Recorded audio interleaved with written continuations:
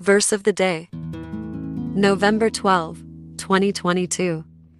There is therefore now no condemnation to them which are in Christ Jesus, who walk not after the flesh, but after the Spirit. For the law of the Spirit of life in Christ Jesus hath made me free from the law of sin and death. Romans chapter 8 verses 1-2. Inspiration.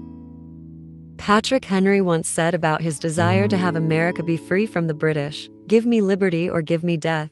Mr. Henry, you were given that a long time ago. Christ was killed by us, foolish sinners, so that we would all be free. This freedom from the fear of death changes our entire outlook on life, for God hath not given us the spirit of fear, but of power, and of love, and of a sound mind. Live your lives without fear, and help convince others to do the same. Let us pray.